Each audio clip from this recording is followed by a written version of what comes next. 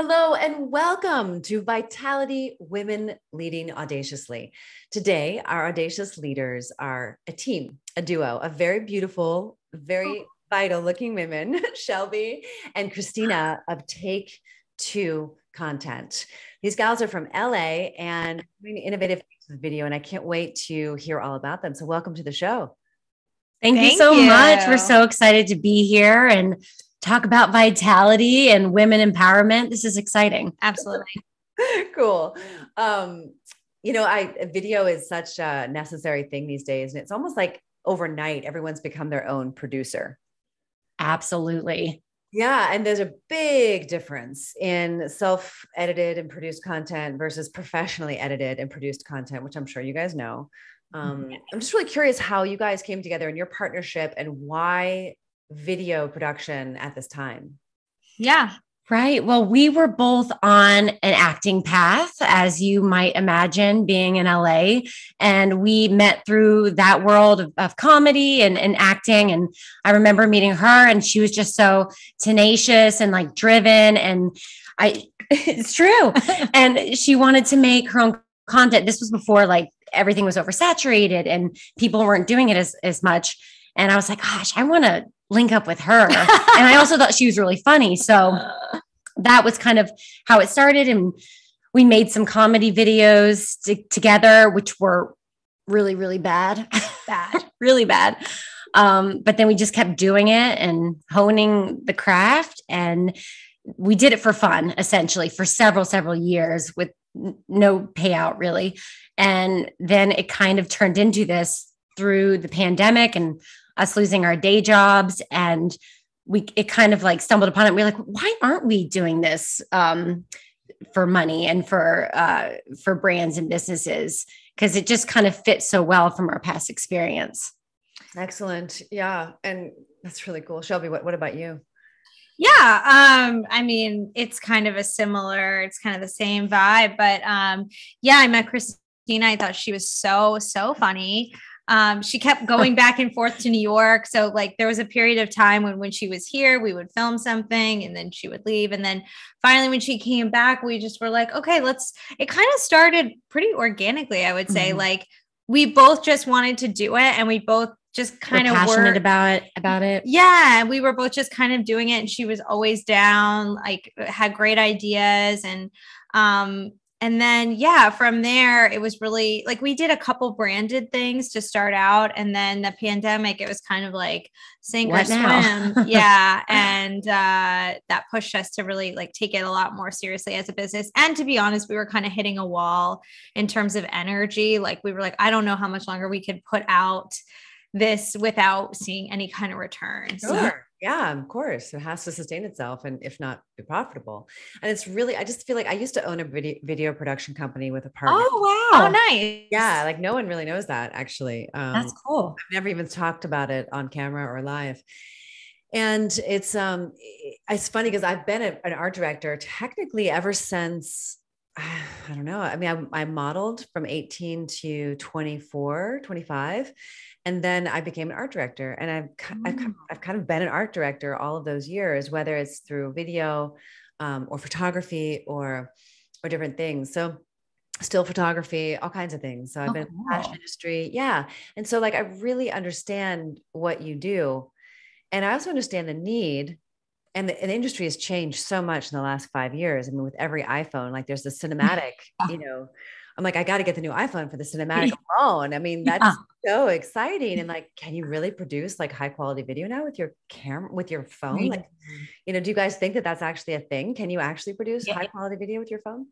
Yeah, you can. So. Yeah. I mean, it depends what you're doing. Yeah. Like the project. And, I probably wouldn't we just did our first broadcast spot, and obviously we're not going to shoot that on an iPhone, but, in terms of like the everyday content creator, yeah, I mean, it's kind of literally in your hands how good of quality these iPhones are now in the picture.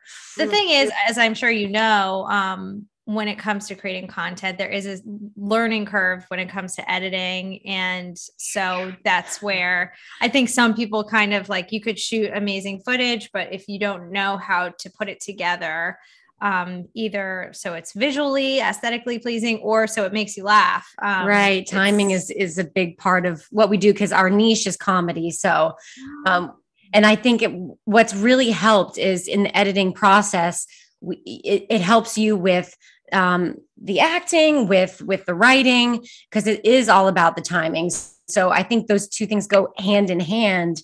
So the more you edit, the more you learn when you're actually shooting or writing. So yeah, I love that. And the music, right? I mean, that's also huge. Timing is critical, right? The music can come at the wrong time and nothing works then. Yeah. It's an art form. Like I love being on camera, but I loathe the editing. Yeah. I start fiddling with it and I'm just like, I can't even like, it just is so, it's such a different skill set, right? It is. It's so technical. She's way better at the technical than I am. And I can hold my own in the editing room, but I'm more prone to get frustrated with the technical stuff. I like toss my phone across the room. I'm like, but even self-producing, I think is really a challenge. And I think that's really where I stop because everyone tells me my superpower is on camera. And it's really challenging because I feel so limited without my video production company anymore. My team, it's like, so stifled. So how do you, compete with people who, who are working abroad? I get pitched literally multiple times a day by video editors, offering ridiculously low prices. Now, I'm sure working with them would be a nightmare because of the language. I of course, so many different things. But like you mentioned, comedy is your niche. But like, how do you kind of reconcile with like what's happening in the marketplace right now with self-producing, competitive pricing, and things like that? That I feel like when it comes to editing and things like that, because there was a time when we were kind of like, okay, we're gonna just do editing, and we did run into that problem especially with all those sites like Fiverr and Upwork, and they do the job for such a low price, and it's just not sustainable. So I think that's why we've kind of packaged it as we have, where we do conception all the way to final. So we have that skill set of comedy writing and concepting, along with having a network of people that is our production team. So I think all those skills combined, it's a little easier to navigate. Yeah. The script writing is key, right? Yes, definitely. Yeah. Definitely. We haven't taken on really any solo editing jobs, like just editing, in a long time, just because I think now at this point, if people are looking for us to edit, they're coming to us because of comedy. They want the timing to be right. But yeah, we're not, I guess we kind of don't really take on just solo editing. I appreciate you calling that out, and how you've shaped your niche. Because there's one thing I'm going to consume media. I want it to be funny. Yeah. And humor is tricky. I mean, you have to be pretty brilliant to capture humor in a way that's witty. And, it's really, I don't know, who do you guys love? Like, who are people you respect in terms of their comedy writing and performing? My gosh, there's so many. I think within the ad world, we definitely look up to the Harmon brothers, Goodby and Silverstein. Like there's like their stuff is inspiring because it is so out of the box and like catches your eye right away. And I think that's what we're going to say. Oh, I was just going to say, the Harmon brothers, for people that maybe don't know, did Poopery, Squatty Potty, the Purple Mattress ads, all those ads that, everyone knows, and they are big risk takers. And I think they've honestly changed the industry, and now everybody kind of wants that. And that gives people like us the flexibility to say, hey, look at what they did and look at how successful it was. Let us take those same risks. Right. Like who would think like a unicorn pooping like rainbow nuts or, like that was so out of left field. I mean, I know what it's quite funny. Of course, now I have one. So I think like our goal is to try to find those clients who are willing to take those risks with their content and have a little bit of fun, because I think that's what people resonate with when they do see ads. And there's a level of respect when you see something funny or out of the box and you're like, okay, they're smart. They know what they're doing. There's a little level of respect there. Nice. Yeah. I love that. And, gosh, things have been so heavy and serious. Like we really need to lighten up, and, humor is just such a great relief, actually. Yeah. And, humor comes from pain, and it stems from relatability. And we all have all these problems in our lives, and there's really dark things happening. But if we can relate on a human level, and I think comedy just brings the best of that out, the human connection. Yeah, it can. Definitely can. It can also be used divisively, but not to be a double advocate. Right. But no, I agree. It can. It absolutely can. I just know how great I feel when I laugh. Like, when you laugh and you're like, your face hurts, Yes. Yes. So much. I mean, that's the state I love to be in. As much too. Us too. Cool. You want to bring joy to the world. Oh, yeah. But like that deep, deep belly laughter, the kind yeah. Nothing is better. Yeah. We were listening to the song this morning. My daughter was like kicking me out of the bed at like 5:45 a.m. She's like, we're going to the gym. I'm like, all right, okay. But then you feel so great. Like you're 2 hours into it and you're like, oh my gosh, it's only 8:00 and I feel this great, Yeah.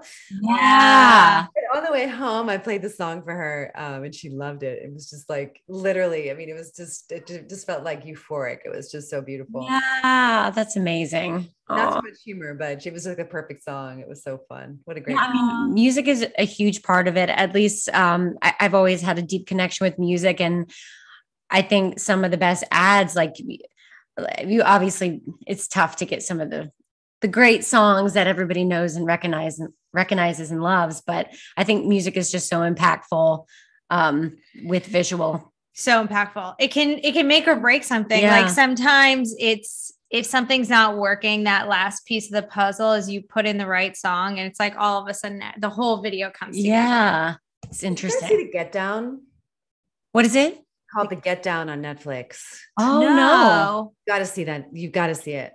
The Get Down. Okay. Yeah, it wasn't popular. It's like the story of, what's it called? Master Flash and the Furious Five. It's like a story of Harlem and.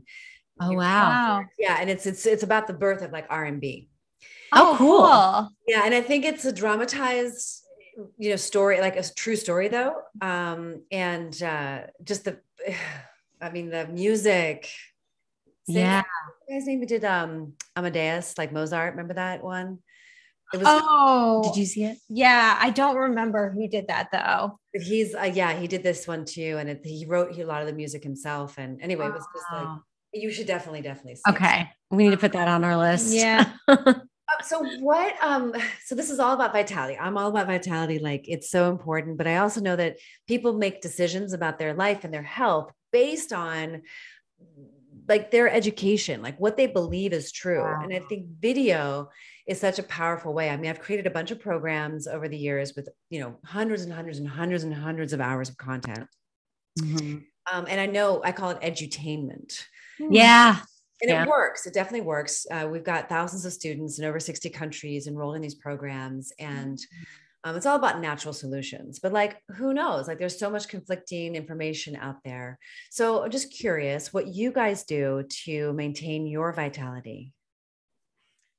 I think you said it with education. I think it's so unbelievably important. And I feel like it can be slipping these days. So for us, or at least for me, I know I always want to be learning and growing and learning a new skill, even just for what it does to your brain. Like when you stop learning, you stop growing. And so it's true. Staying curious. And I think that's amazing what you're doing with these videos on health, because I think a lot of people don't know. They just don't know. Yeah, it's true. And, like she said, always, you think you're pretty well versed in something, but then a whole new door opens up and like, there's a whole wealth of stuff to come. And then also just, taking care of yourself. And huge. We can't, when we have big shoots and lots of things going on, you can't function in that high stress environment if you're not, taking care of yourself. Taking care of yourself and making sure that you're setting aside some downtime, making sure that you're eating properly. We're both kind of good about that, I think. I feel like I am to an extent. I feel like I'm definitely guilty of doing too much, especially with this baby business. Like we're doing everything.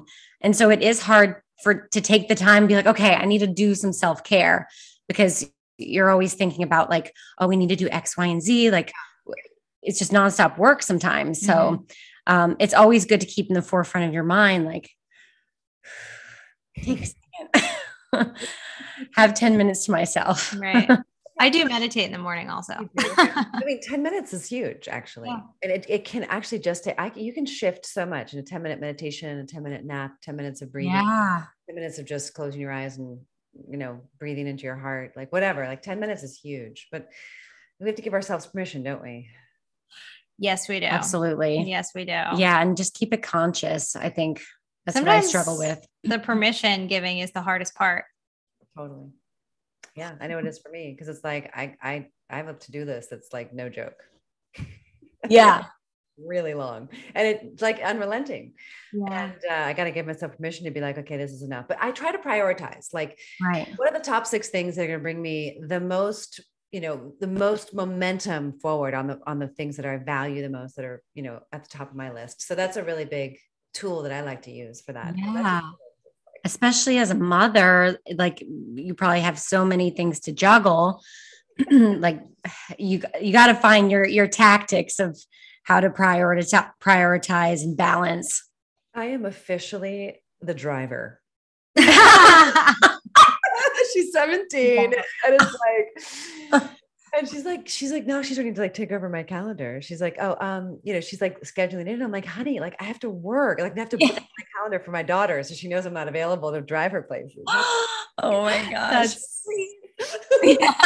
You're Uber, mommy Uber. Yeah, I'm a Uber. So who's like your ideal client? The ones you like to serve the most? Because there's a lot of women in the audience who are female entrepreneurs. Most people I know have video, but they know it could be better. So describe to me your ideal kind of client. Yeah. I mean, we talked about this a little bit in this sense, but since if it's someone who's interested in doing sort of a comedic ad for their product or brand or business, definitely someone that's open to taking risks, because a lot of times people think they want to bring comedy into the mix, but then they're like, oh, actually, a little fearful. Yeah. And we always try to kind of push people to think outside the box a little bit, try something new, try something different, and try something that's, we always strive to make a video that people are going to want to share with their friends. Right. Yeah. Not necessarily because they're like, oh, you need this product. Maybe that's part of it, but because they're like, oh, you have to see this. And then it's just the right fit. And then it's spread around from person to person to person. And then they're like, I could use this product too. But basically that's free marketing for our clients, and it's only going to help us too. Absolutely. I love it. Yeah. And there's all these different flavors of humor too. And this is the perfect podcast because I'm all about, a direct and audacious tone. I think it's really important, especially, I mean, I'm not from California. So I'm an East Coaster. So it comes naturally to me. I found out since I've lived here. East Coast trade, but it's all good. I am from the East Coast too, originally. Right on. Well, you do have to be audacious and daring to think outside the box, and absolutely take the risk of offending people or even getting it wrong. Right. And boy, have we got it wrong like many, many times in many different ways. But we've learned from our mistakes. We're still learning. And I would say too, for the people who do want to make their own content, we always say like, just, start small, like maybe don't spend too much money on anything quite yet, like really get into the groove. And even when we used to do our comedy videos or, the stories on Instagram, because you're supposed to do all these stories. And I think just being vulnerable and being who you are and presenting that to your audience is is the best approach, because that's what people are going to connect with. Yeah, I love that. It's so tricky self-producing, especially with food, because you're like actually preparing the food. You can't be like filming yourself preparing the food. So Right. Yeah. it's tricky. But I love that. And I just have to get over myself. Yeah. If you out there listening, get over yourselves too. Yeah. What's interesting to me about like the food preparing in the food videos is, I heard this recently and I don't know why, like I never put this together before, but someone was talking about how on like Food Network shows, they have two kitchens. They have the kitchens where the food is actually prepared and the kitchen that's shown, on the TV show or whatever. And I just was thinking just now, like when you were talking about vulnerability, I would love to see like a cooking video with the mess. So, because when I'm doing it, I'm like, why does it look like this for me? And for her, it looks like everything's sunshine and roses. Right. So I feel like messy cooking is something that I would want to watch. Like authenticity. Do I have permission to use your idea? Yes, please. We'll call it messy cooking. Yes. We're gonna make a mess today. Yeah. I love that. I love everything in your fridge and make it messy. But yeah. That's how my kitchen looks when I cook. Yes. Exactly. Kitchen, honestly, like if you're cooking with like, passion and whatnot. I mean, it's an art form for me. I actually cook to relax. I just love making food. It's like a big, big joy of mine. Do you want to come to my house and make food for me? And we'll like cook and we'll talk. It's really fun. Sometimes I host these little parties where everyone just brings a bunch of something, like a bunch of radishes or some basil, and then we just make something together. It's actually really fun. Oh, so no one plans what you bring. It's kind of, that's really fun. You should film that. Yes.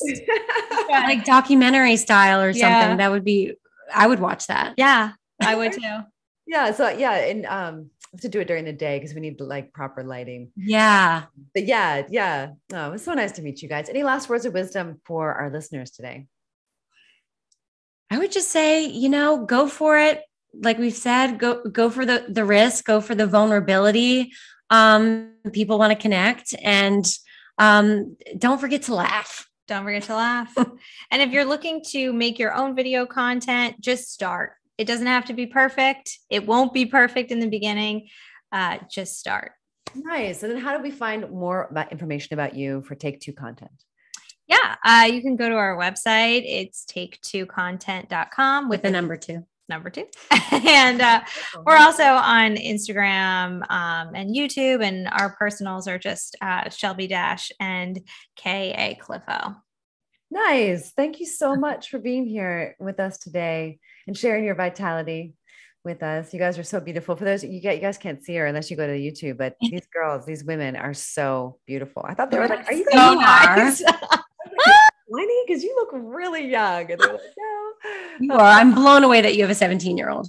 Yeah. I'm going to take that young comment and carry it with me for the next month. Super.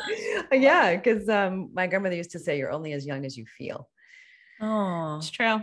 Yeah. So carry that with you for sure. Anyway, be well. Thanks for being here and take good care. Thank you so much.